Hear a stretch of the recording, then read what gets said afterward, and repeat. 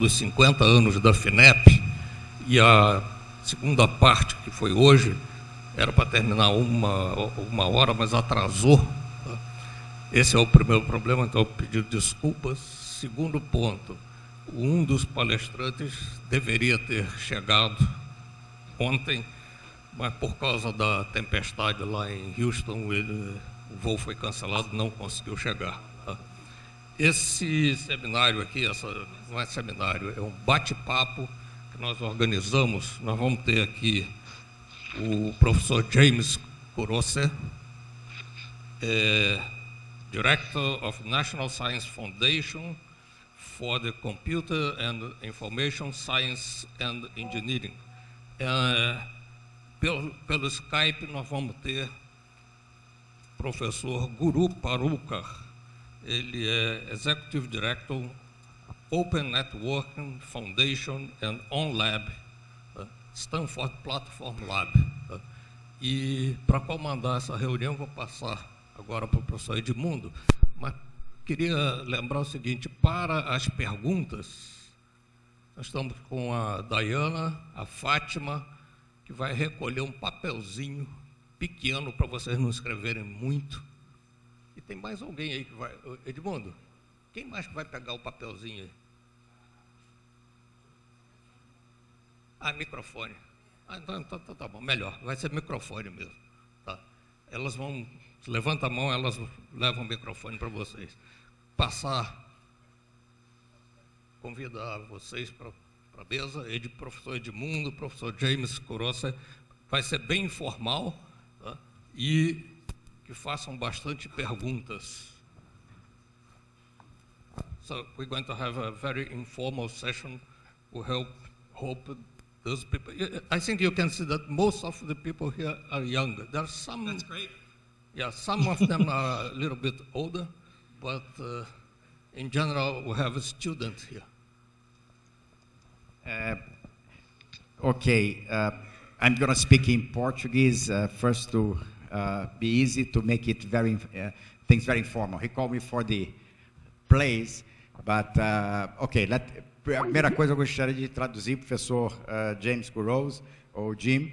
O professor Kurose é velho amigo, he's an old friend, since the early days. I don't know how long ago, but he came here to copy several times.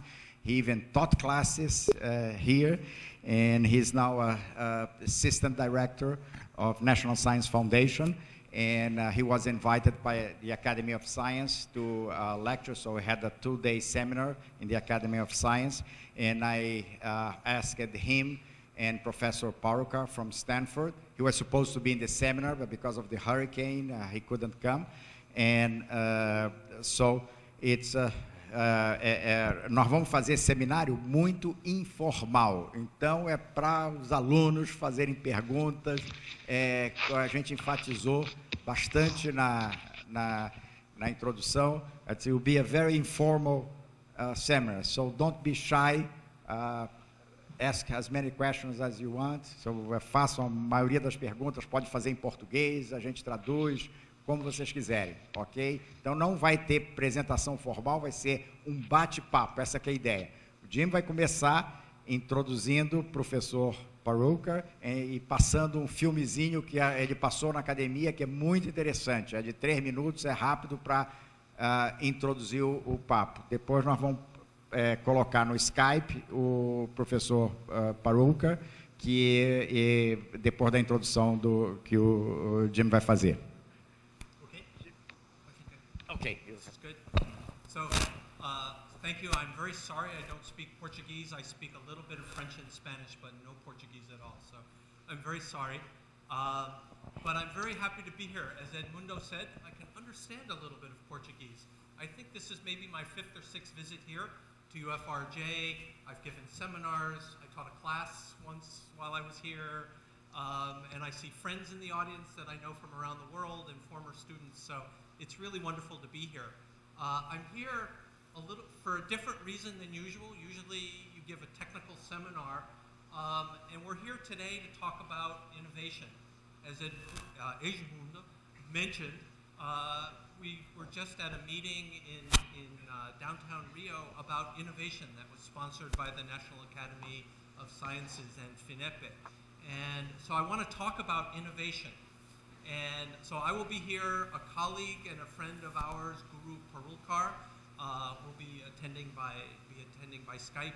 We had a big hurricane in the United States, and so the airports were closed, and I made it, and he didn't make it. But he'll be here by Skype. I thought I'd begin just by telling you a little bit, because you're all students, or most of you are students, which is great. I'm sitting here, I lead the Directorate of Computer and Information Science and Engineering at the National Science Foundation. So we, as it says there, we fund basic science. This is part of our, when the NSF was founded in 1950, this is what we do. We promote the progress of science.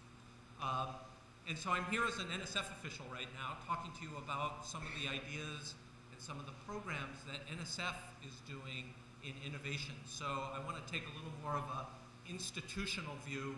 My friend Guru, who's started multiple companies, has been a professor and a student and done a lot of amazing things. You may relate to him a little bit more because he's done this entrepreneurship himself.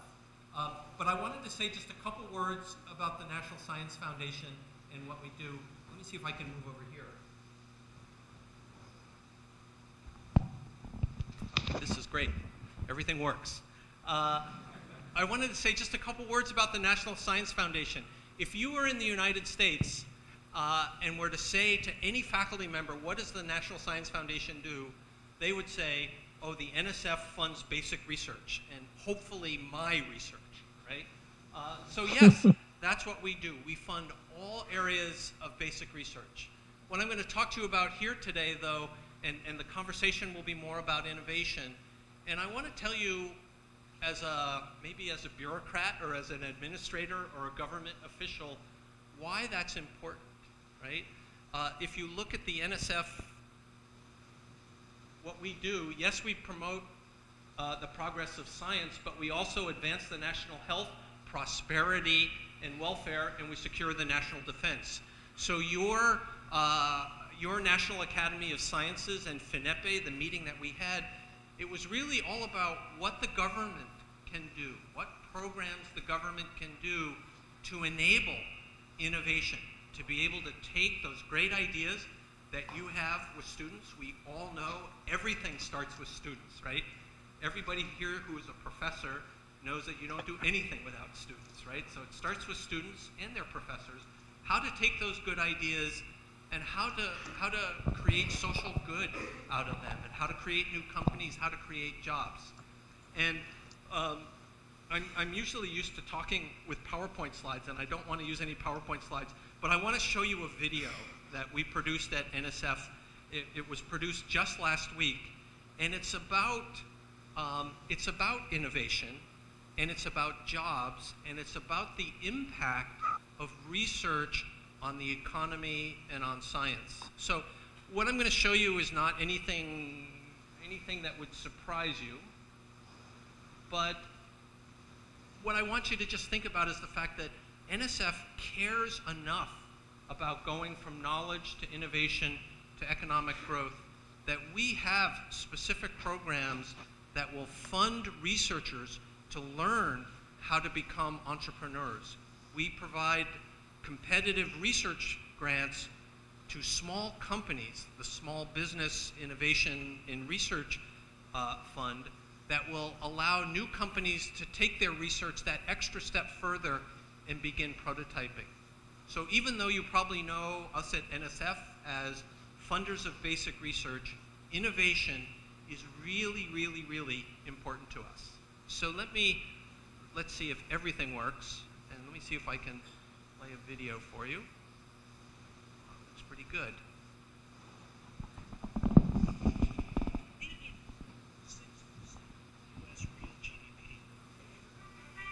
It began in the late 60s as a military-led communication network. Until NSF opened it up by creating a backbone and laying the foundation for unprecedented connectivity that changed the world. Real return on NSF investment. America's is an innovation-driven economy, but new products and processes don't just burst on the scene fully grown. They're built on a foundation of years, even decades of basic research. So why not just rely on the private sector for that research? It's not too long. Corporations today are very heavy on the D side of R&D. If the research takes more than 3 years to become a product, the research side is seldom funded. That's where government organizations like the NSF play a crucial role in filling that research void. NSF-funded research underpins vast segments of the American economy. Enabling growth across the spectrum of American industry. Our investments help launch the mobile revolution, 3D printing revolution. tissue engineering, and the rapidly booming field of nanotechnology, They're boosting our resilience to natural hazards and man-made threats. and helping transform American industry through advanced manufacturing. The net result? Jobs. And hundreds of billions of dollars added to the economy. Not long ago, 2 NSF-funded graduate students created a PageRank method based on web links. Today, we know their work as Google. NSF-funded research built on game theory would soon become the foundation for Google's ad sales system, key to their profits. And we're helping develop more profitable agricultural practices and technologies. Higher yield, drought, and disease-resistant crops that need less water and fertilizer. NSF funds startups and small businesses with radically innovative ideas to help get their discoveries out of the lab and into the market. We're a small company, and our original technology was based out of a university. We needed funds to see how well this could really work. Major market leaders like Qualcomm and Symantec were once tiny startups too, helped along by NSF funding. Qualcomm was very small when it received its first SBIR grants. Well, it meant the difference between starting and not starting. It meant everything in those early days. NSF investments in people help develop the workforce of scientists, engineers, and technicians, critical to maintaining the technological edge that drives American economic growth. NSF, investments in basic research, Innovative ideas, discovery. and discoverers, all in the national interest.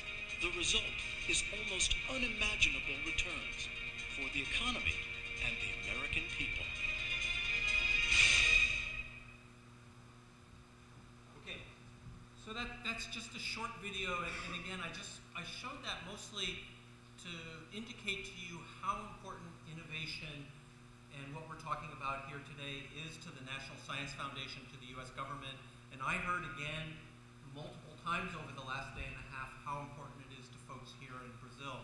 So I think the things that you all want to do as students and what's driving you, my sense is there will be a very strong support system and a group of people here and programs that you can actually take advantage of. So I think this is going to be a very, very informal question and answer and just a free-flowing discussion. Are you going to sit here and moderate this?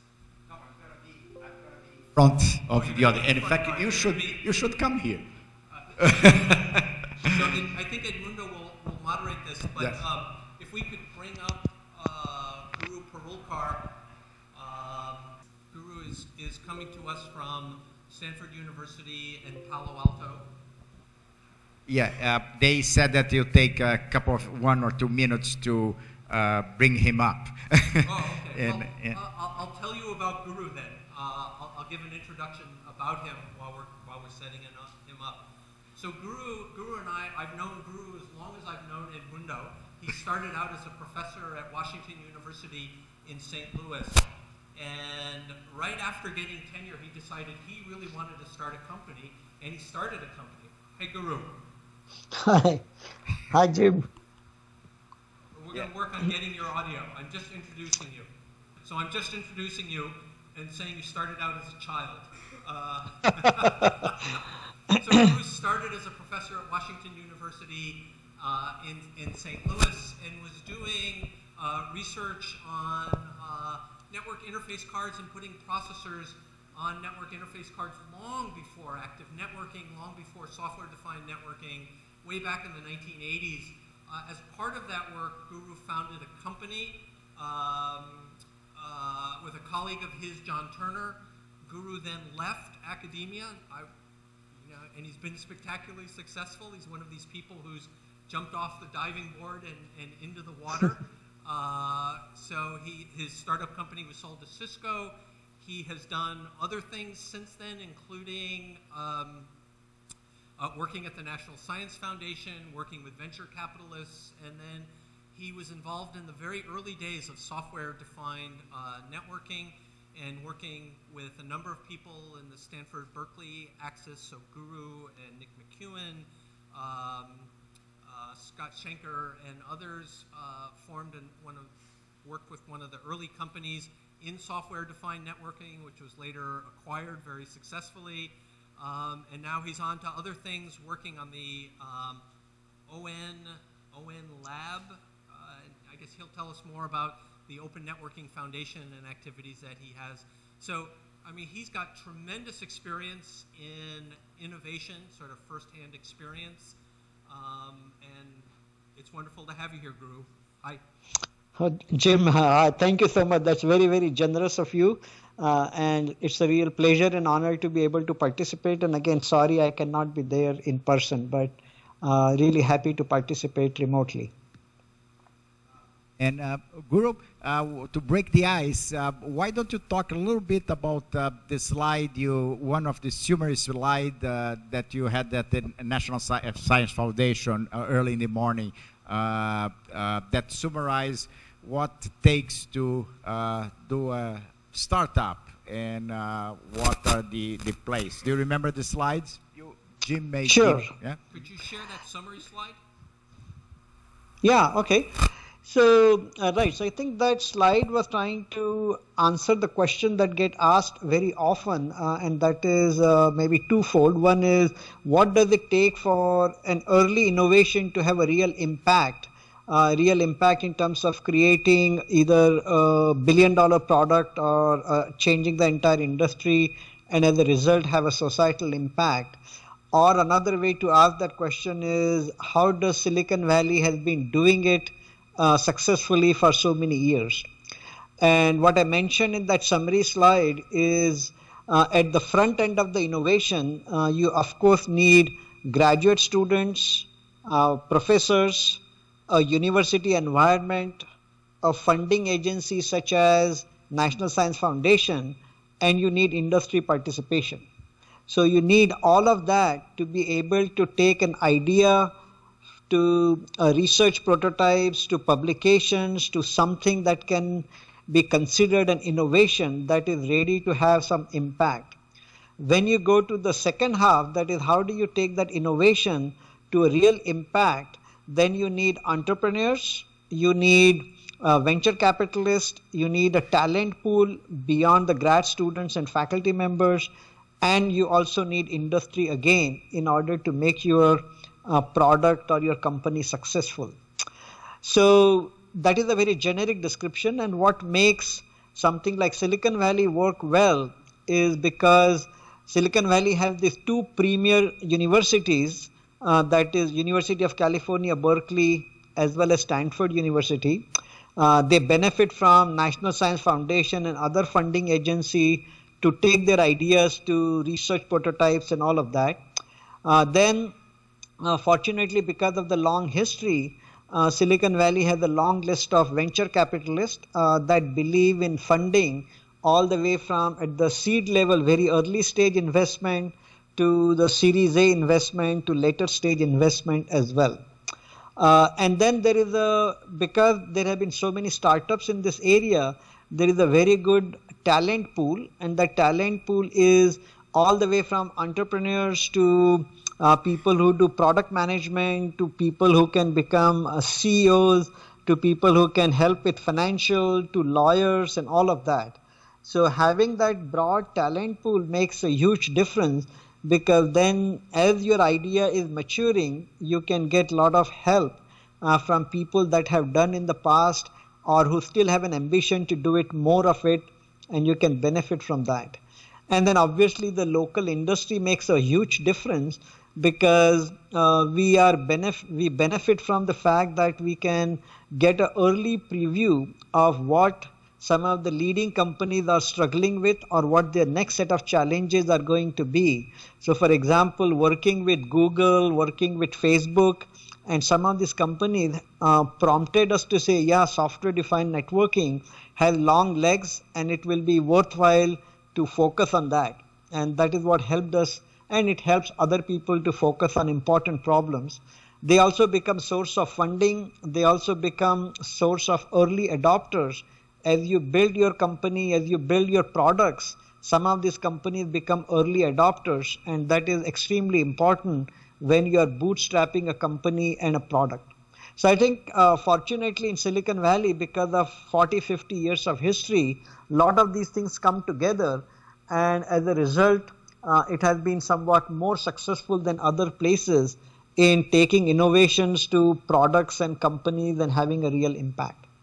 I hope that was the summary slide, and I hope Jim and Edmundo, this is what you wanted me to summarize.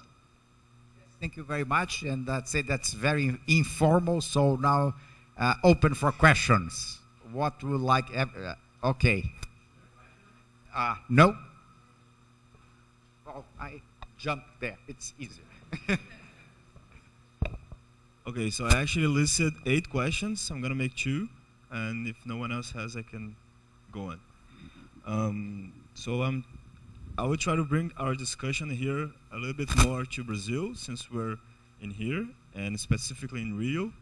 So 2 questions regarding our context. I don't know how deep your knowledge is regarding Brazil, but 2 questions. One is, how do we react with innovation in a crisis context? And the second one is, which strengths do you see in Brazil to become a strong and resistant country? To start with. Okay, so I'd be happy to make a first pass on that. So you asked 2 questions, and then I'll turn it over to Guru. Your first question was reacting in a crisis, and then secondly, what I see as strengths.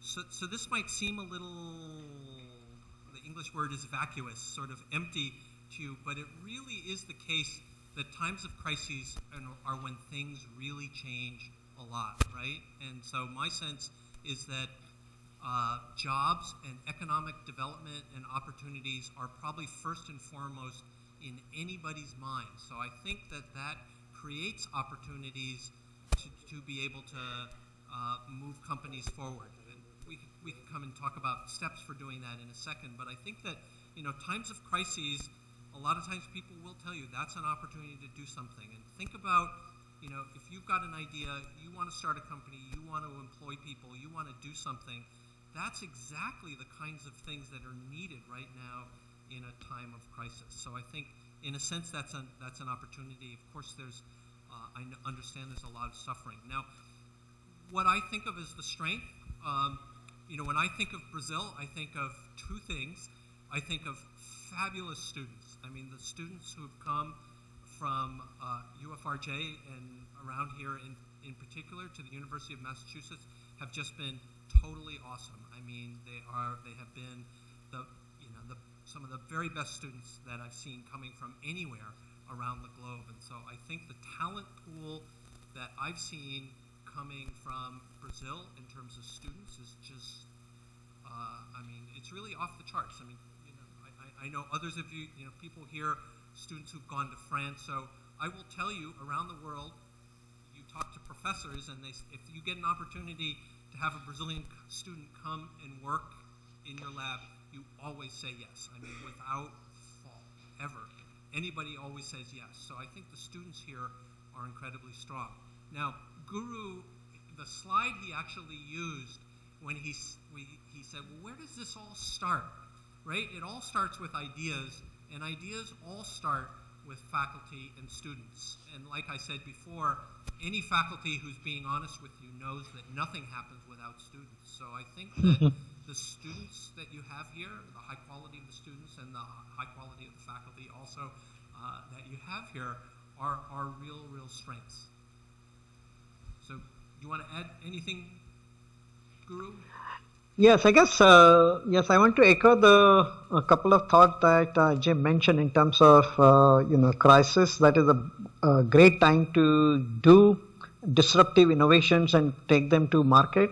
And the second thing about student, the only thing I want to add to that is, again, I'm not an expert on Brazil by any stretch of imagination, but whatever I read, Brazil is also one of the 4 or 5 growing economies. I mean, people put India, Brazil, China into one particular basket.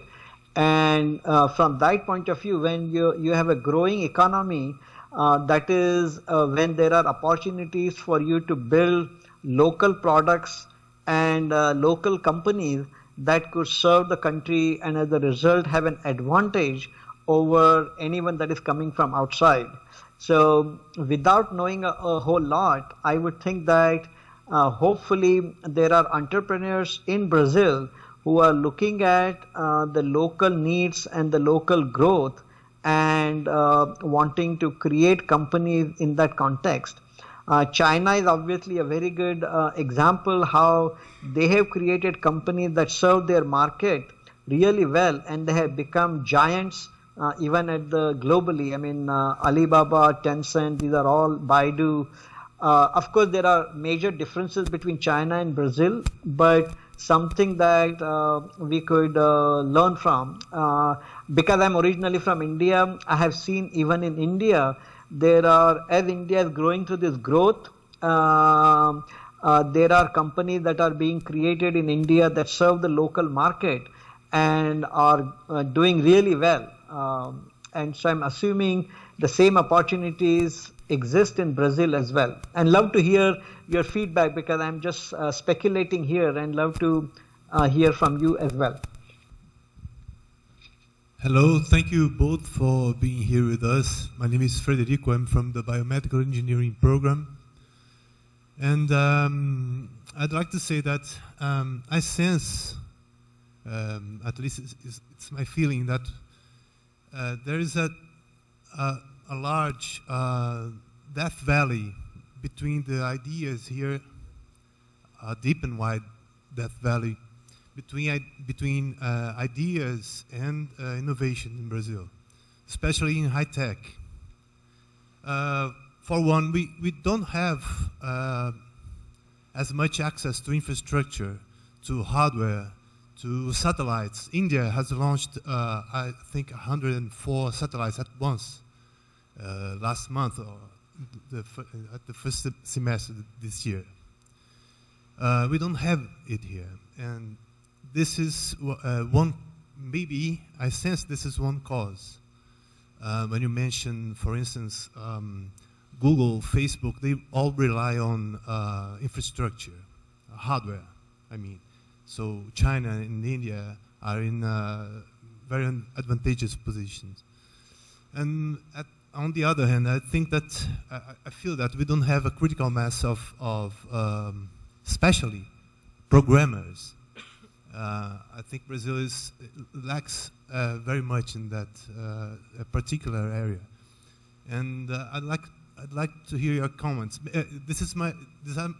These are my assumptions, at least, but I feel that many other people sense the same way I do. So I'd like your comments, please. Thank you.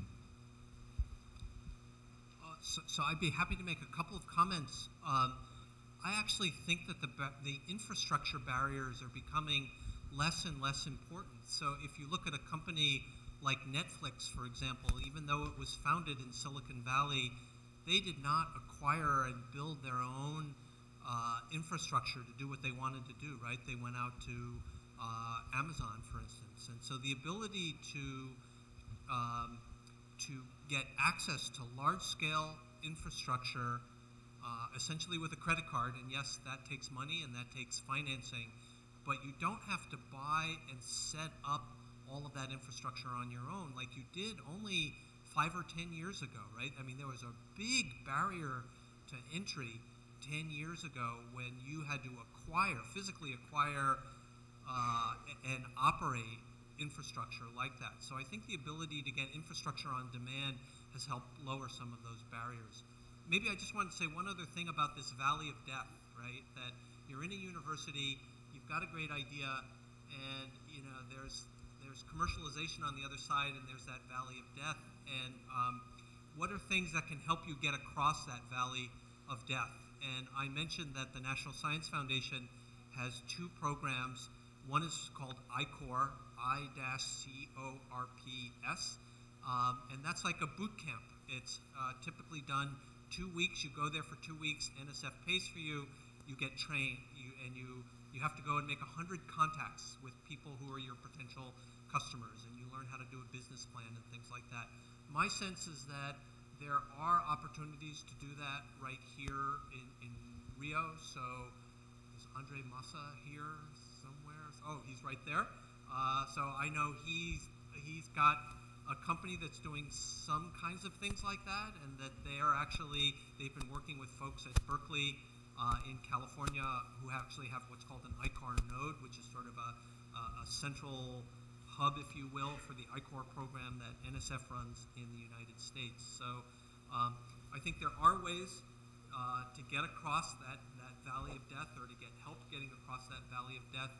Infrastructure, you know, if you need satellites, we don't yet have satellites on demand, although we're getting actually pretty close to that with CubeSats and things like that, but that's going to be another 5 years. If you need satellites, that's pretty tough. If you need computing infrastructure and maybe some other kinds of infrastructure, you may be able to get some of that more on demand than even just a couple of years ago. Guru? So can I chime in a little bit? Hello? Yes, please. Okay. So as I mentioned earlier, I'm originally from India, and you use India as example in terms of launching that satellite, whatever, with 128 satellites or whatever that number is. So I want to relate my personal experience and see whether that helps. So I came to US almost 34 years ago, and India has gone through a major transformation during those 34 years. And during that time, there were people like me and others who looked at glass as half empty, and we thought it will be very difficult for India to make progress, and India is not a place where you can do companies and you can do things. So I can tell you from my personally, now I regret having taken that position, and I have kind of more or less stayed out of any action in India, either from entrepreneurship side or creating real solid collaborations with organizations in India. Now, as you know, despite all the challenges that India had for the last 30 years, there are many, many areas where Indian entrepreneurs, Indian researchers, and so on have done something amazing. And you can take examples of infrastructure that Brazil doesn't have and maybe India does, but you may be surprised. Even today, India cannot make a single chip or an ASIC. India does a lot of software development work. India can launch the satellite that you mentioned, but it still does not have the infrastructure to make chips. And you would think, oh my God, if you can't make a country of that size and that economy, if you cannot make your own chips, you would be very handicapped. And in some sense they are. In other sense, they said, okay, we don't make chips, but what else can we make? And what can we do by getting chips from elsewhere? But we build other kinds of systems and software, and with that, what kind of products and value proposition we can bring to our own country and then maybe globally as well. So the point I'm trying to make is that if I look at what has happened in India and how they have long ways to go. I'm not saying India has overcome all challenges. They have long ways to go. But at the same time, what they have been able to accomplish, despite some of their infrastructure challenges and other financial institution challenges, political challenges, and all of that is amazing. And I think when I compare that to Brazil now versus India 20 years ago or 30 years ago, Brazil is very well positioned. And yeah, there are some challenges, but hopefully you will also find ways to overcome them, or despite some of those limitations, being able to create interesting technologies, products, and companies as well.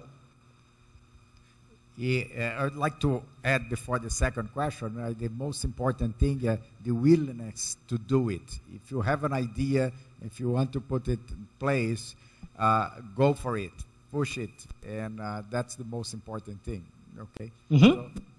Exactly. Hello, I'm Ana Nascimento, and I work for research and innovation company, and I would like to know if there is any kind of strategies that big companies can have to make the process of innovation faster. Because I feel like big companies, they are kind of missing some space on the market share because they cannot innovate as fast as startups and small companies. And if there is any type of strategies that we can work for that. Is that strategies for more mature companies that you're asking about, or to accelerate? So Guru, maybe I'll repeat the question and I'll hand it to you. The question was about, are there strategies that more mature companies can use to innovate more rapidly, right? So that startups can innovate rapidly, they can change relatively quickly, but I think more mid-scale and larger companies, it takes them longer to innovate. Yes, I guess maybe I'm a biased party and I don't have too much trust or faith that big companies can really innovate and do on a day-to-day basis. I'm always struggling with leading incumbent companies that can see that there are disruptive innovations that are going to hurt them, and still they struggle to embrace them and be able to find a way to, run with those disruptive innovation, because typically what that means is that they will have to cannibalize, or they will have to let go of their existing revenue base and their existing product lines, and they really struggle to do that. So honestly, there aren't too many good examples that we can point to where large companies have been able to embrace disruptive innovations very effectively and continue to remain on top of things. I mean, recently there are a couple of companies that probably will set a good model, but still it is too early. So I mean, Google may be an example that is constantly innovating and able to embrace disruptive innovation. But even there, one could argue that if you look at it, Google tried again and again to be able to do social networking as good or better than Facebook and hasn't been able to do that. And anyway, I can give other examples. So I think, and so I would like to ask the person who asked the question, why are you wanting to focus on large companies to be able to do disruptive innovation?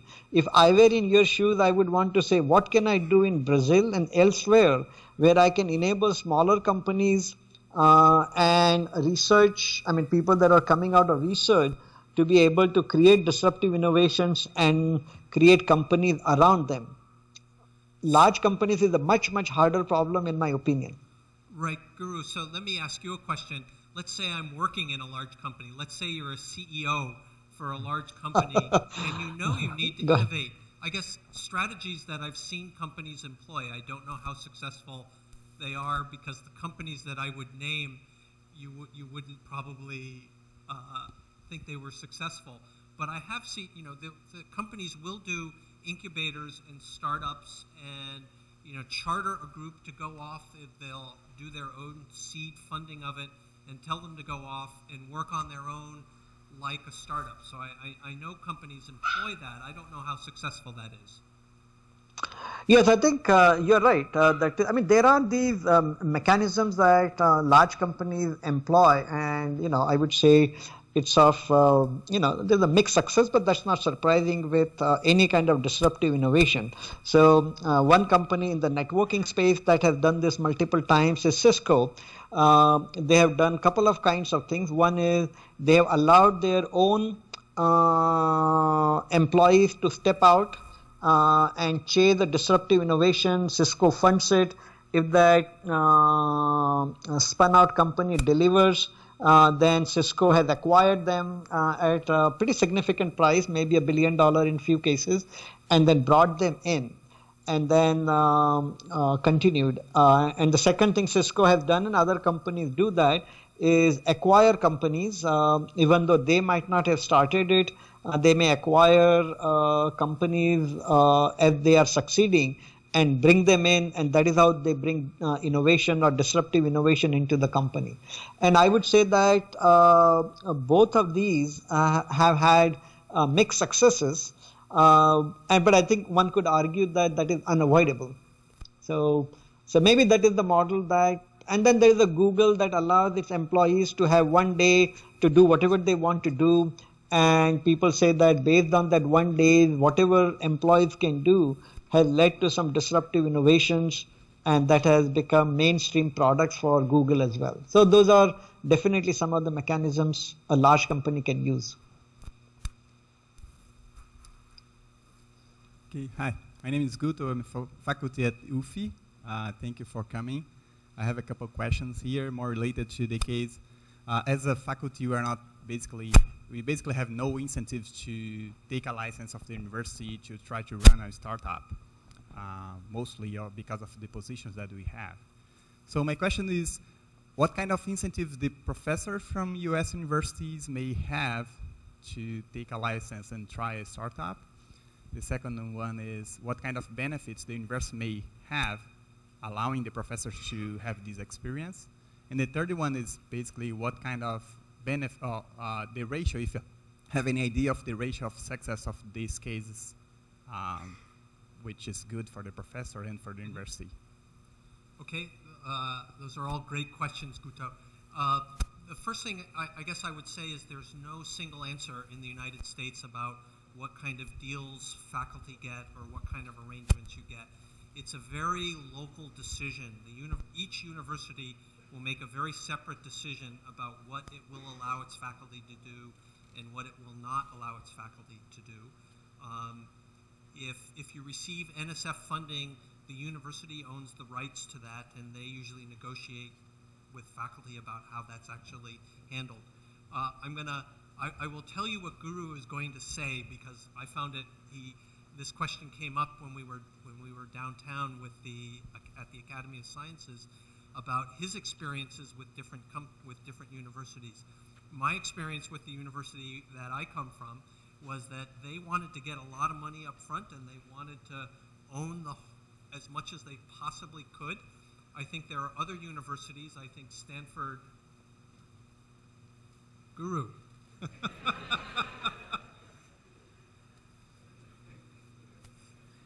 Hi, Kalpana. Jim, hey, sorry, I'm running out of battery. So give me 1 second and okay. I will connect. Did anybody see that YouTube where I think it was a Korean person and the dog comes in and then almost his baby comes in, right? And then the dog comes in and the wife comes in and so anyway. Okay, so I guess I have to move because I was running out of power, and so anyway, so Jim, I'm sorry, I was a bit distracted. My apologies. So can you tell me what is the question you are asking me? Well, the question had to do with university policies towards faculty who want to do innovation and may want to do a startup. And what I was saying, and so Guto, who asked the question, was saying, well, there may be not incentive here to actually go and do that. And I said, the first answer about, well, how are things in the United States is that there are as many different policies as there are universities in the United States. So it's all decided on a local basis. And some universities tend to try to grab as much as they can and constrain their faculty. And I can tell you it's no fun negotiating with your Office of Intellectual Property when they're negotiating against you, basically, right? Because you're talking about what I know exactly. They want, right? And there are other universities, and I'll take Stanford as an example, where my impression is faculty go off, they do companies, they do great companies, they come back, they spend a few years in the university, they teach, they get grants, they write papers, they come up with another great idea, they go off and do another company. And my sense is that Stanford really embraces that and thinks of that as part of being a faculty member. At my university, sometimes, depending on who the president of my university is, sometimes they're very open because they think that a university should serve, we're being funded by the government, so we should help create wealth, we should help create companies, and so we should spin off companies and get rewarded for that. And other times we have presidents who think, oh no, that's not your job is to teach, and don't worry about that. So it changes. Even at one university, it can change. But Guru, you have experience at Washington University first and then at Stanford, and I think those were both two different experiences for you. Yeah, and I think, Jim, you summarized it so well. So I think I completely agree. So if I had to go very specifics, so for example, at a place like Washington University, that is a fine university. I spent 11, 12 years, loved it. Excellent, excellent university. No issue with that. However, when it comes to entrepreneurship, yes, I think the Office of Technology Transfer or whatever it is called in different universities can have a very different reaction to faculty and students wanting to start a company. So, for example, now again, my example with Washington University is 12, 13 years old, but I communicate with other professors at other universities and I've advised some of them, and I hear the same reaction. You go to a technology office and say, you want to start a company. And suddenly in some universities, the reaction is they suddenly become very alert and they feel as if you're going to steal something away from the university and their job is to protect it. Right.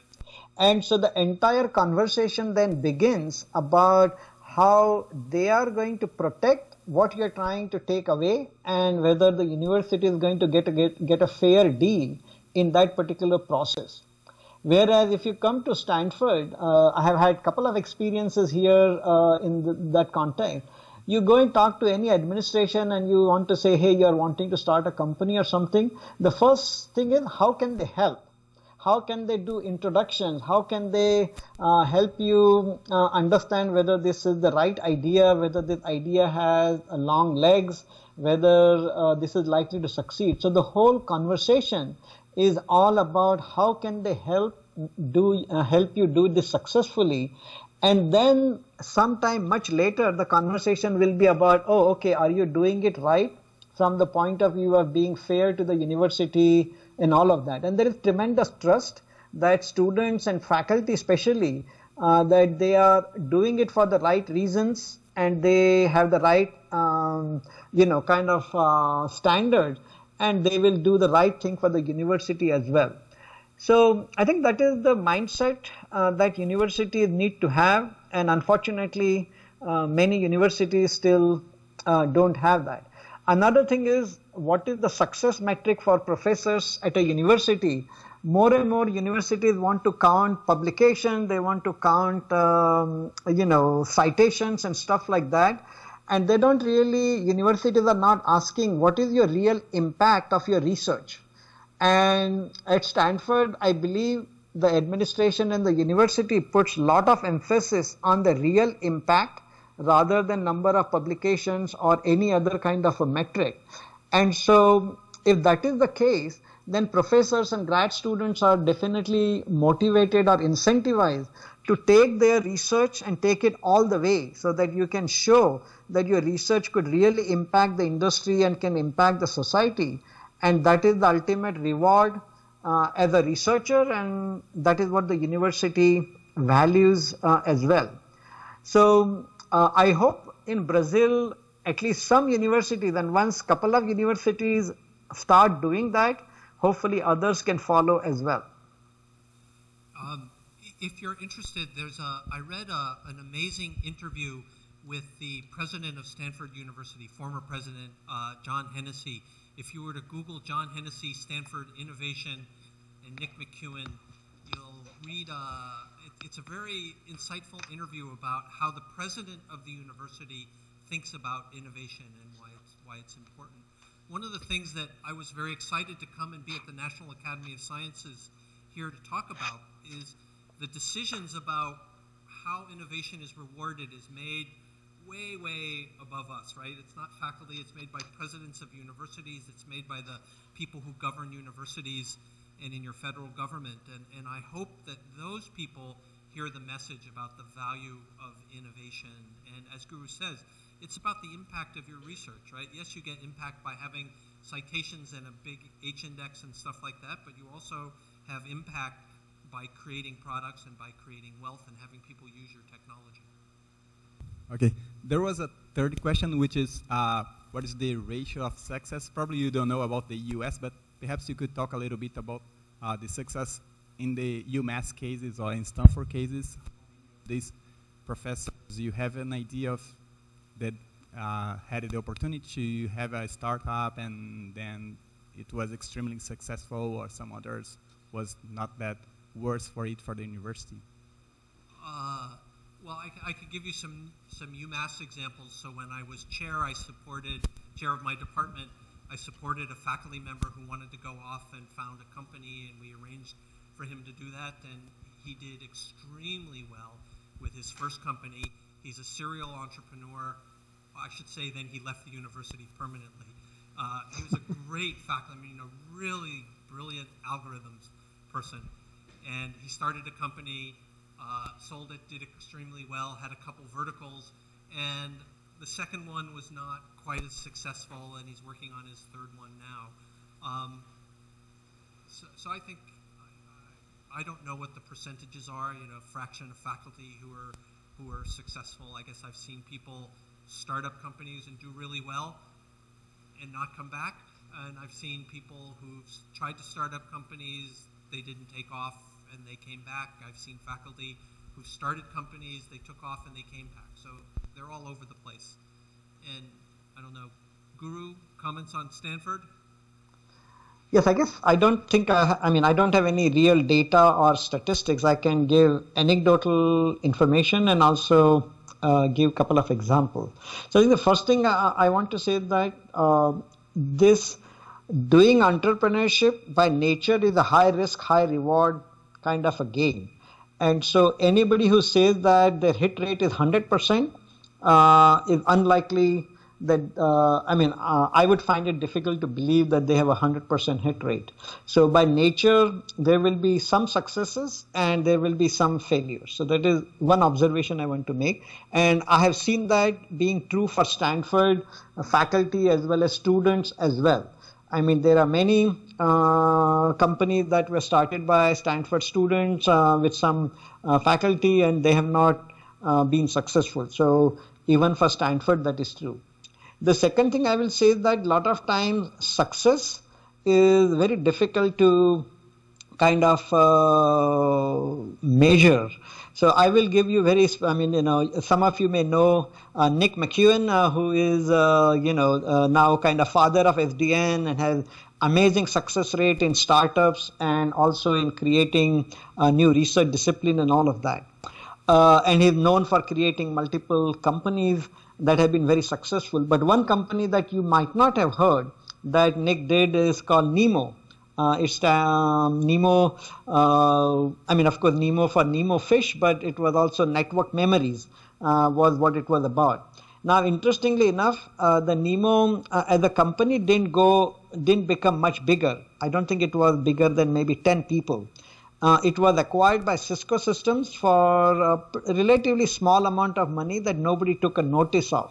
So among various companies that Nick has done, Nemo is by some metric the least successful and least known in many ways. However, what is important is the Nemo technology is very, very widely used inside Cisco in almost every router or every place where they use network memories. They use Nemo technologies and the Nemo algorithm. But so by that metric, Nemo was a grand success, but by another metric, Nemo was nearly not a success and very few people talk about it or know about it. So sometimes these successes, how to measure is not as easy as you think. I mean, I can give you other example of the other type where there might be a company that got acquired for $1 billion by another big company. I mean, Cisco has done that many times. They would acquire a company for $1 billion, and once that company gets acquired, you find out that that product does not go anywhere, and as a result, on one end, one can claim that company was very successful because it had $1 billion exit. On the other hand, if the technology got never used or never became a part of a mainstream product, then I consider that to be a failure rather than a success. Anyway, so this is how something we should keep in perspective. Professor Romildo Toledo from Civil Engineering. I'm also Vice Director of COPY. So we are always discussing here how to break a kind of paradox we have in Brazil, because we believe we have a good education system, good university at least. We have good ranks of publications. We are between top 15 in the world in terms of number of papers, but there is a ranking that we don't know how they make this ranking, but that says that Brazil is between the maybe 69 or 70 in innovation. So we are behind several other countries in Latin America that we don't see how can they do that innovation, but that's how the rank is saying, that we are very below. But then one thing is, I would like to hear a little bit about this. Legislation, regulation, is it important for innovation in terms of university regulation? You mentioned here, read something, but state regulation, is it important? How is this situation in US, for example? The other thing is, who is responsible for innovation? Is it the state or the private sector? If NSF is out, innovation would be the same or not in US? If you take the money from NSF, or the Brazilian agents, should they put more money? So where are we wrong? If we are wrong, we believe that yes, because we are not innovative. But I have a bit more of. Okay. I would like to conclude this. The other thing is it faculties or students that really makes the innovation? Sometimes I'm very confused about that. Sometimes I think that we faculties are not with the proper spirit to make the innovation. Maybe we have some knowledge, but I'm not sure that we are the guys to do that. But I would like to hear this from you as well. What really matters on innovation? And to conclude my only question, this is only one question. What's the importance of incubators, entrepreneurship labs? What the university can create as environment to help promoting? Or this doesn't make any sense. Leave the students work in the labs, they will do it. That's my only question. Okay, so I'll just say 3 parts of your question then, and I'll give you my take on each of those 3 parts. One had to do with government policies, one had to do with faculty versus students, and one had to do with incubators. And let me start off with government policies. It's been very interesting to me to look around different countries around the globe and see very different approaches to innovation. I think it's fair to say that in the United States, we at NSF, for example, we fund very, very far upstream. So we fund for basic research. We do have programs like I-Corps and the Small Business Innovation Fund, which helped a company like you saw, Qualcomm, get started, right? But that's just at the very, very beginning. I think the real investment that it really takes to make a company successful comes from the private sector and primarily comes through venture capital. And I'll let Guru comment on that more. On the other hand, there are other governments in Europe, for example, that will make more investments actually in companies themselves. And so different countries just take different roles. And in the U.S., my sense is the role that government agencies do not really get involved with startups other than at the very, very early stages to help them on their career. My comment about faculty and students is the following. I've said it now 3 times. Nothing happens without students, right? That if you want to have something good happen, if you don't have good students who, yes, you as a faculty member, you can lead them, you can provide inspiration. Sometimes the best technical ideas come from students. Sometimes they come from faculty, but you're dead in the water without students. That's my view of research. It's my view of startups and entrepreneurship, that really it's got to be a multi-way street involving both faculty and students. I'll share just a personal story with you.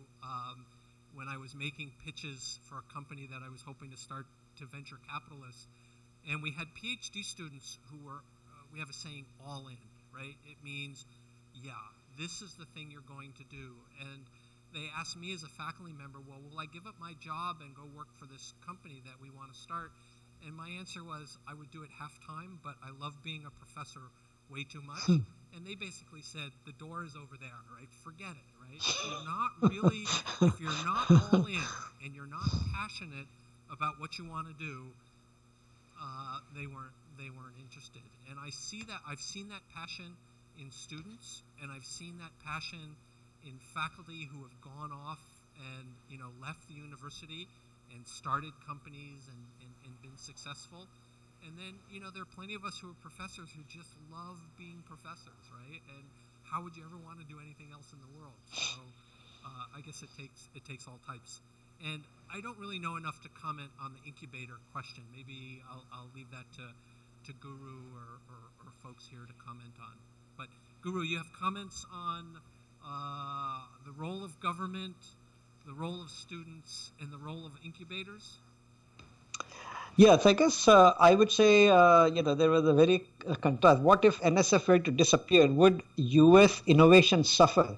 And I would say most definitely. I mean, I think if you look at least everything that I have been involved in personally and things that I see around me, all the early research, and I think Jim keeps saying that NSF funds basic research, and yeah, maybe that is its mission, but NSF does more than basic research fund. I mean, at least in both networking technologies that I have been involved in, yes, NSF funded research, then NSF funded building of systems, then NSF funding creating what we call kits, both in the case of gigabit as well as in the case of SDN. Then NSF funded distribution of these kits in both cases to universities, building the infrastructure, demonstrating all of this. So NSF funds this spectrum. And then I did not add, as Jim said, NSF also fund SBIR and this thing. So NSF does fund this spectrum, and that is extremely, extremely important to take an idea to a point where it is ready to be funded by a venture capitalist. So I think you can think of it as a pipeline, and what NSF does is feed that pipeline so that maybe up to 1/3 or 1/4 of that innovation is maturing to the point that then the VCs, the venture capitalists, can step up and take it to the next level. If you only look at it from the point of view of relative funding, then yes, NSF is doing maybe only 5% of the funding, and the private equity is doing 95%. But when you look at it from the point of view of impact, NSF may be doing 20-30% of that, and then the VCs take it to the next level. So that is how I think about the NSF funding, which I believe is extremely important for the continued innovation in United States. Okay. Coming back to your grad student versus faculty's role, I mean, I 100% agree with Jim that students are the engine for research and subsequently taking that innovation, turning it into products and companies and all of that. Students play an extremely important role. But I think it is, at least in the Stanford context or my experience at Washington University, it was really the combination of faculty and student that led to kind of very successful outcomes in many cases, because a lot of times students have the bright ideas, students can develop those ideas, they have all of that fearlessness because they are typically young, and all-in kind of the attitude that Jim talked about. But a lot of times for big successes, sometimes the faculty members' broader perspective, where to focus and where to go after, can play a big role as well. And I would say that combination is what makes this successful. If you had students without the faculty, it will be very hard. And if you're only faculty and no student, it will be hard and impossible as well. What was the third thing? I forgot the third question. Incubator space or incubators or Y Combinators or whatever you want to call them? Oh, so I think, this is a very interesting trend that has happened in the venture industry, and as a result, things such as Y combination or combinators and so on are having bigger and bigger impact. And the reason is that VCs, believe it or not, more and more are wanting to fund later stage companies, in the sense that if you look at least I'm more familiar with Sand Hill Road or the Silicon Valley VC scene, where everybody is raising now $1 billion as a venture fund, and their partnership is not growing that much. So what that means is that they want to invest bigger amount of money into startups, and what that means is that they are wanting to invest later than in very, very early stages.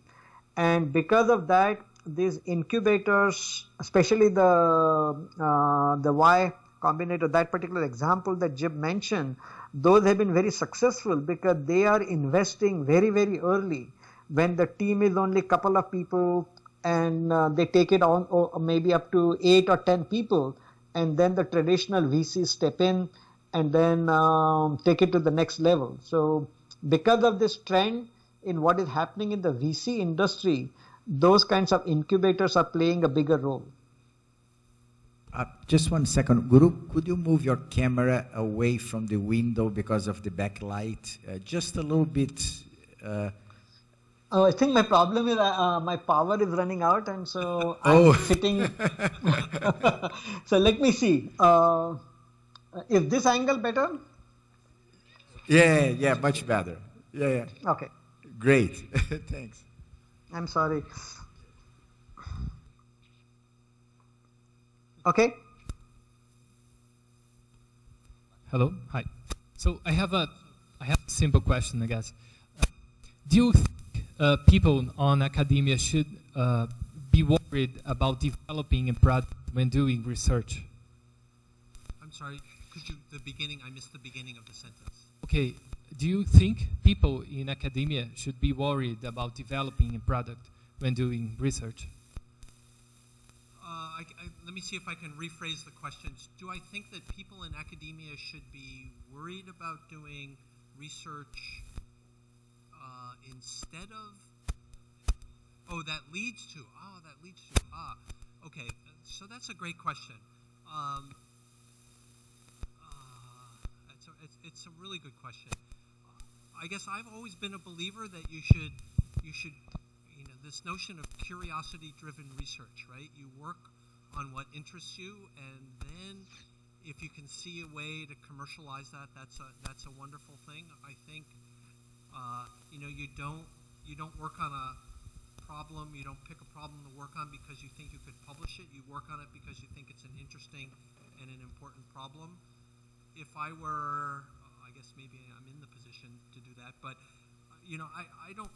I guess I wouldn't say personally I'd want faculty to be picking research problems just because they think they may be commercializable. I mean, I think the great joy and also the great responsibility of being able to pick your own research problems is to pick things that you think are important, and important not necessarily because it'll make you a lot of money or whatever you want, wherever you want to commercialize it. So, but I think there's a pretty big intersection between interesting problems and commercializable things, and so just pick something in that sweet spot, and you get them both.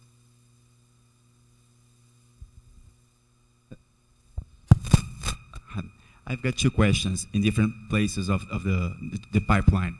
On one side, you get students, young students, they have to be educated by university. Do you think is there space for formal education in terms of innovation? I mean, reshaping curricula and trying to learn something from that. Right. On the other part, we in Brazil have a very sophisticated financial market, but we don't see much excitation about venture capital. What's, in your opinion, the big deal about attracting this sort of capital? Okay, so let's see. The second question was, what's the big thing about attracting venture capital? What's the way to? What's the way to try how to? do you attract venture capital? Okay, and I'm sorry. The first question was. It's about formal education. I mean, reshaping curriculum. About formal education in innovation. Innovation. I will tell you something that I see in almost every major American research university is that there are opportunities to take courses in entrepreneurship. So it's very, very common for a business school together with an engineering school or a computer science school in particular to run courses on entrepreneurship. So there are opportunities in the United States at almost every major Research One university to get some formal education there.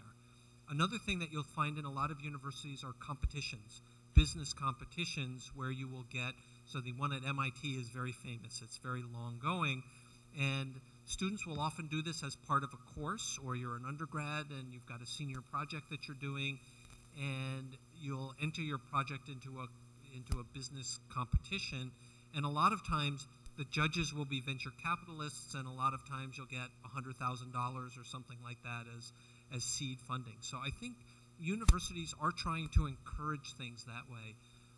In terms of venture capital, I think maybe I'll turn that over to Guru. He's got way more experience with venture capital than I do. I don't think either he or I know too much about the venture capital availability here in Brazil, but I don't know, do you have comments about venture capital in the U.S., Guru, and attracting it and what attracts it? I guess not really. I mean, I guess what I would say is that when you have a couple of successful, I mean, I guess maybe there are a couple of things that are very clear. I mean, I hope that you're asking the question beyond that. So to attract venture capital, the first thing is there has to be a top tier university. There has to be people doing research that has the potential to be, so those things definitely help. Then there has to be a few examples of people that have done successful startups, and then there is a pipeline that you can see, and then that is how you can attract maybe the venture capitalist. But that is a very generic answer, and I don't really know anything beyond that, what people do to attract VCs to a particular geography. I will say one thing I've noticed with venture capitalists is that one venture capitalist can introduce you to another, and once you get into that network, it can be sort of self-propagating in that way. Something that I've heard gurus say is that innovation is sort of in the air and in the water at Stanford, and I've noticed that when I'm out there. It just seems that everybody there has connections. And again, I think growing those connections here and getting yourselves into that network of people who fund activities as venture capitalists is probably a wonderful thing. I have no idea how to do that. I do in the U.S., but not here.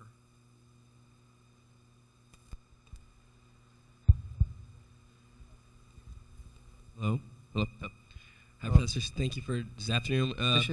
As a not fully developed country, Brazil watches many of high potential students leave after they graduate or, I don't know, go to grad school. And many of these students have fully potential to be innovative and start their own companies, their own startups. Do you see clear steps that we could take to maybe overcome this problem? To overcome the problem of students leaving the country? Yes. Well, that gets back to the earlier question, I think, about what government can do. So, for example, and let me say that Brazil is not alone there. So I've spent a lot of time in France, as several people here have, and the entrepreneurial climate, because of government policies about when you hire people, if you hire them more than some number of years, it's impossible to unhire them. And so that people will go across the English Channel, French people, and start their companies in the south of England because the business climate and the hiring rules and the labor laws there are more amenable to startups and being nimble. And so I do think that government policies, and I think the government here must care about innovation. I have no idea what one does to get laws changed here in Brazil, but I do think that that's really important, and that government can put a real damper on things, because I have seen that in other countries. I don't know about the situation here.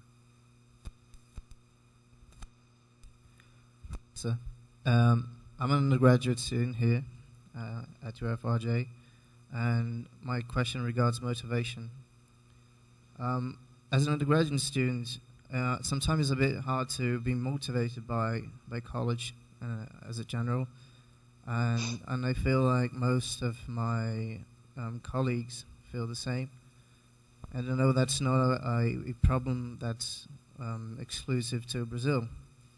So my question is, how can we innovate and talk about motivation if we have a student potential, and students play a major role in innovation, but we have issues like many students failing courses and abandoning college and things like that. From a student point of view, what are your comments on how we can overcome those challenges? Okay, so I'll repeat the question just so that Guru can get that to it. Your question was about students and motivation, and we've all been students, right? And I will tell you, I have never had a student, so I've graduated a lot of PhD and master's students, and my own student experience, it's like being on a swing, right?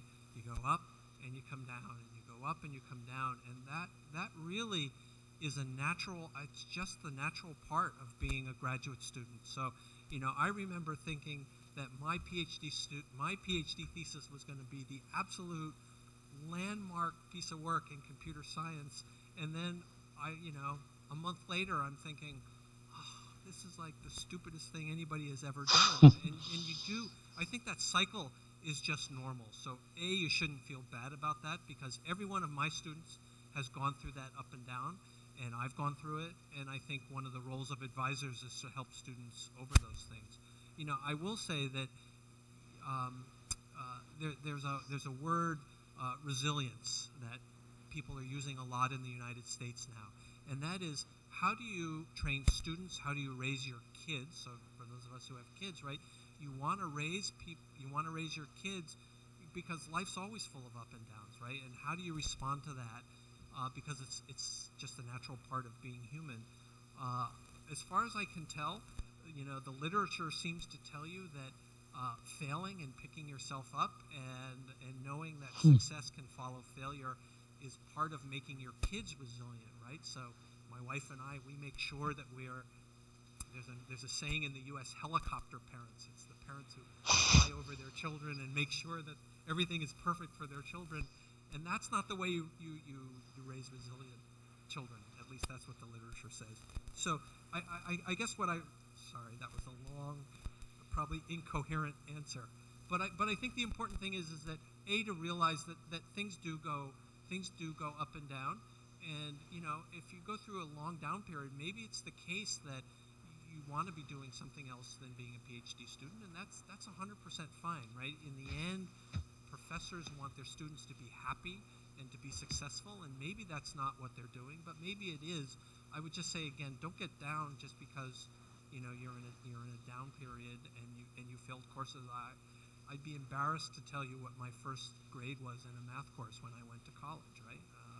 It was below failing. Those things happen.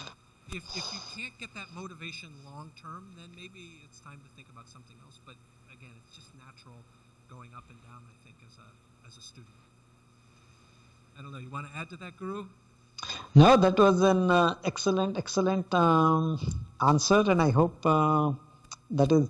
I mean, I guess the only thing I will ask the questioner is the person talking about some systemic or institutional issues that make it harder for students to be motivated, and if that is the case, it would be good to understand, and hopefully the universities and the government can maybe working on them.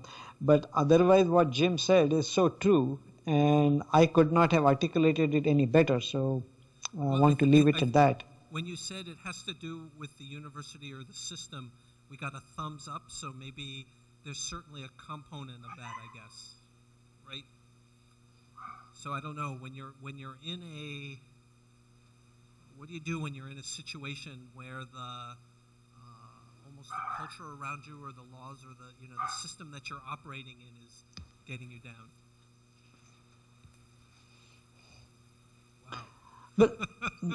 Wow. But I think then what this particular conversation or what the Brazilian Academy tried to do during the last couple of days is an example of where they are wanting to understand and see whether they can do better. And hopefully that trend will continue, and that will help address some of those issues that may be there. And again, honestly, I don't have enough visibility to say more. I guess I would say I've always felt this as a student and now as a faculty member. If there are issues in which the system that you're in needs to be changed, surfacing, raising those issues with the people who are in your department or university or government is always an important thing. I will tell you now, having worked in government for 3 years, I've just been incredibly impressed by the people who I've met in government who are really there to do the right thing, and they don't always know the right thing because they have a certain set of background, and so bringing ideas to those people, I think is always a valuable thing.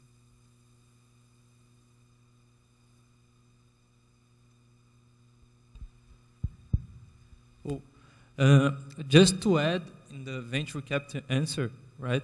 It was an excellent question, and in this moment in Brazil, we have more than 1 billion reais available to invest in early stage startups, right? So the question is how to have access to this money, right? And I would answer that you have 3 key ingredients, right? The first one is to have a good team. The second, a scalable business model. And the third, to find the first paying customers. If you have a good team, a scalable business model, and the first paying customers, a lot of venture capitalists would fight to put money in your company, right? Let's make a question, right? For Guru, also Edmundo and Jim. What would be your advice for a professor who wants to put a good team together, right? And innovate through a scalable business model? What would be the steps? What are the steps to put together a good team among students, master students, PhD students? How to create this group? I'm going to turn that over to Edmundo, who's done that, and Guru, who's done that, because I'm not the person to ask that question. So Guru, the question is, how do you put together a scalable, what are 5 steps for a scalable business plan, as well as the students who you can put together to execute on that? Is there a magic recipe? Is there an algorithm? I guess, so in your question, I guess you didn't mention the most important thing in my opinion, and maybe that is you're taking that for granted. At least in our context, I would say that the number one thing is that there is a particular, you can call it a challenge, or there is a change that you are wanting to bring about, and for that challenge or a change, you have a specific technology or ideas through which you think you can address the challenge, that you can bring about the transformation. So once you have that, and then you have a group of people that were involved in taking that idea to creating technologies or something that will help bring about this transformation or the change, then that is the most important ingredients. Now, that people can be your fellow faculty member and you that worked on it. So for example, the first company I did, it was with John Turner, who was an amazing researcher, system builder and all of that. And somewhere he and I were complementary and we were able to do it together because we both believed in the same vision and passion and all of that. So I guess, and then students who also help. So to me, that is the number one ingredient. And once you have that, then other things fall in place. Because as you said, then there would be a customer that will show that, oh, if you deliver, they will use it. And that becomes a very important thing. Then other people who have experience being a product manager or being a VP of engineering, who know how to build engineering teams and build products, they will step up, the VCs step up. So all of those things happen. But the necessary condition is that you have something that can solve a problem that is really important. There is a transformation that you can bring about, and you have the beginnings of that. Am I communicating? Am I making sense? Yeah, so Guru, I'll just, and then I'll ask Edmundo to answer it since he's done this too. You said something now a couple of times that's really struck me that I wouldn't have sort of thought about, and that is building the early prototypes and getting a user, in a sense, almost a free user community to use it. So when I think about the APIC stuff that you did and the ATM kits that you built at WashU, and I think about some of the early open software implementations of an SDN control plane and that work, that it strikes me that something common in both of the startups that you've done was getting code out there, I think for free, and getting your technology out there for free and getting a user group involved. Yes, I think, and more that is becoming the way to do things. I will quote a particular, I mean, you might have heard about Martin Casado, who was a PhD student at Stanford, founded Nicira, and he's considered one of the key kind of founders of the SDN movement. These days, he's a venture capitalist in Andreessen and Horowitz. And he made two observations that are interesting, and let me see whether I can communicate as well as he has. He communicates when he gives talks these days. So what he's saying is that, for a second, if you think about consumer-oriented plays, right? Instagram or any of these social networking, even Facebook and stuff like that, you never know what the teenagers are going to love. And what they will get attracted to, and what are the things they, you can push as hard as you like, and you can't get teenagers to like it. So because of that uncertainty in the consumer space, nobody funds any startup until you have 1 million consumers, especially teenagers, that are starting to use something. Once you have 1 million consumers that are starting to use something, then the VCs believe that this has a sticking power, and then they want to invest and they want to kind of do this. Now, what is happening even in the enterprise space and in the service provider space is also that more and more decisions are made by developers and engineers. The business people are making less and less decisions to buy technologies and products. These are made by technical people. And technical people tend to be somewhat fickle as well as the teenagers, as Martin says it. And so now the VCs, they want to see a technology being developed, offered to the developers in enterprises or in companies. And if the developers are getting attracted to that particular platform or that particular technology and they are wanting to use it, then the venture capitalists believe that this technology has legs or this technology has potential, and then they want to come in and invest. So more and more creating open platforms and getting them out and having the developer community or some of the potential users to use it is becoming a necessity before the venture capitalists are willing to take you seriously and they will help you build a company around that.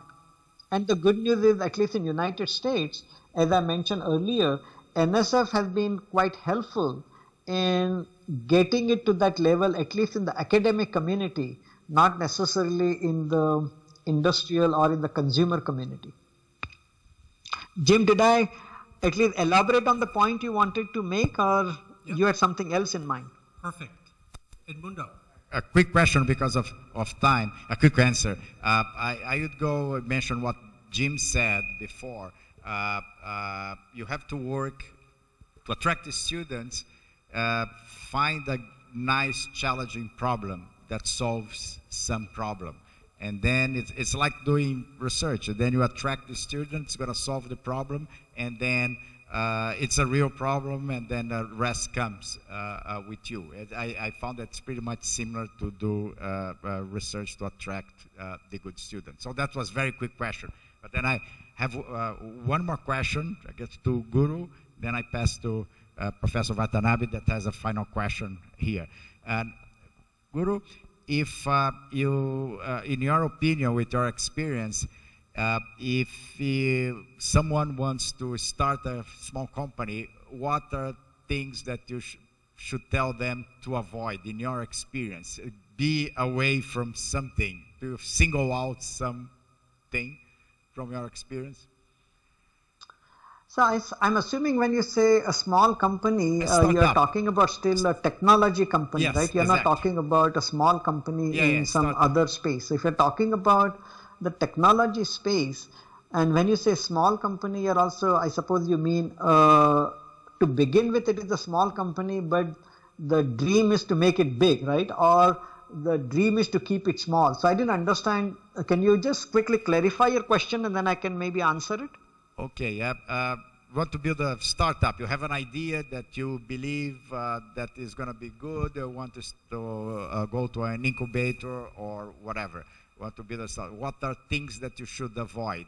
One or two things that, in your opinion, you should avoid,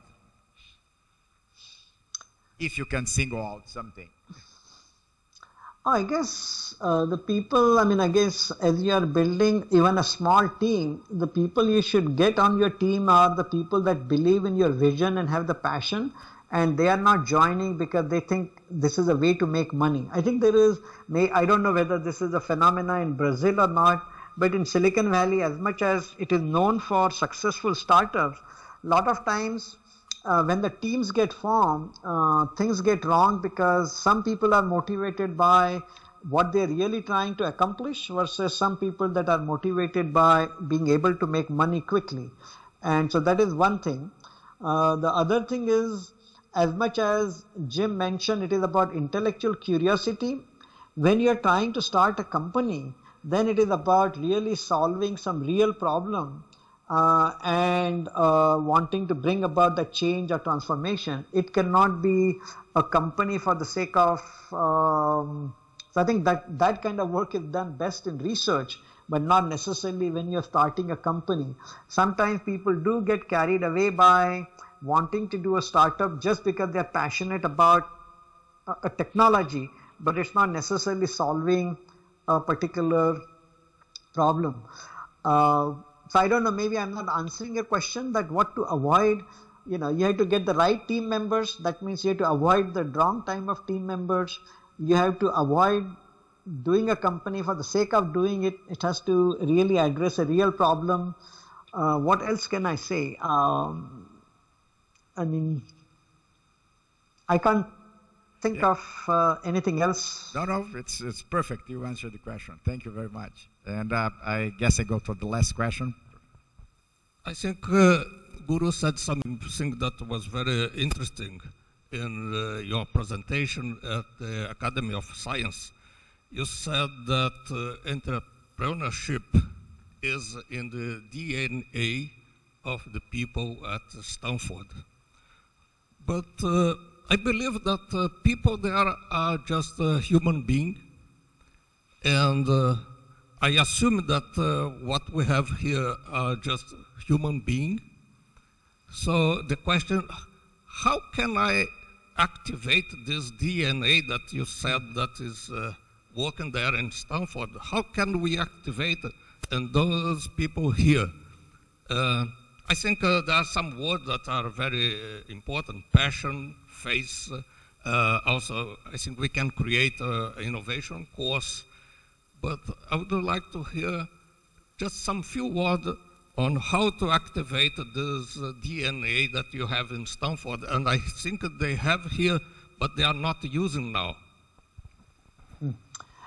So again, I guess maybe I will go back to what something Jim said, right? Because in universities, I think the administration and so that also makes a huge difference. So to activate that DNA, it is important that the administration has the right mindset and they start to give appropriate guidance to their organization and how they measure success and how they kind of tell their different, the Office of Technology Transfer or their department heads or dean in terms of what is important to the university and how are they going to measure success.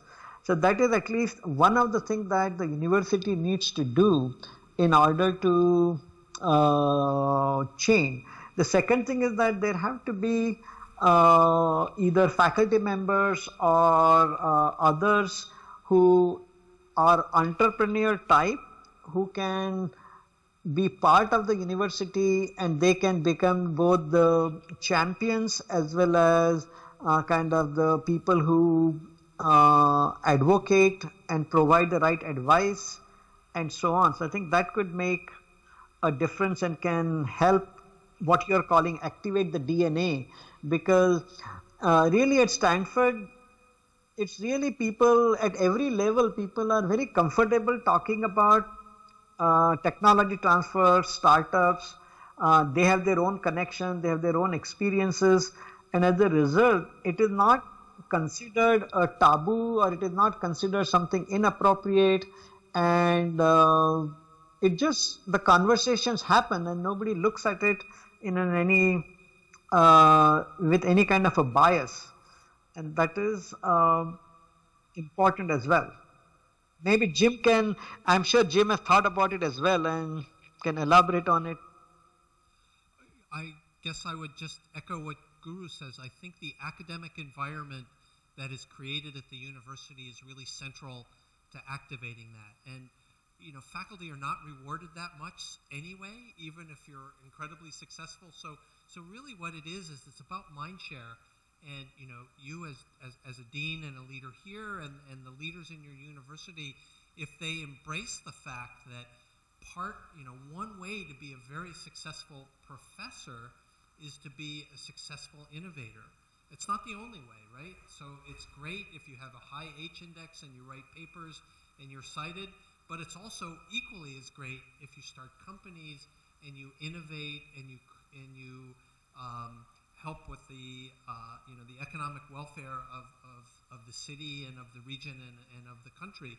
And if that message goes out to faculty and that message goes out to students, that one way to measure success is in your ability to innovate, and that is equally celebrated as your ability to publish highly cited papers, that sends a really powerful message. And it's not a costly message in my mind. It's just saying what it is that you value. Okay, so I think we have to close this chat. I would like to thank Guru. I hope next time you come and sit here. I know, I would love to. Yeah. And I also would like to thank James for this chat today. Thank you very much. Bye, Guru.